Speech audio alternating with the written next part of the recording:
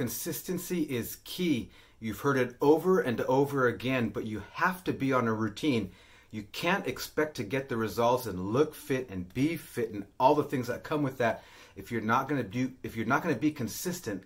Consistency is key. You have to eat clean day after day. You have to get your workouts. You can't make excuses. You can't be procrastinating.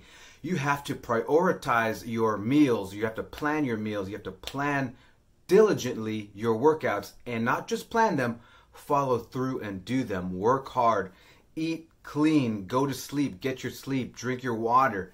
It's a very simple formula. It's the follow through that's difficult. It takes discipline, and you have what it takes. You just have to focus on what it is that you want and follow through with the work. And most of all, you have to be consistent and stay consistent.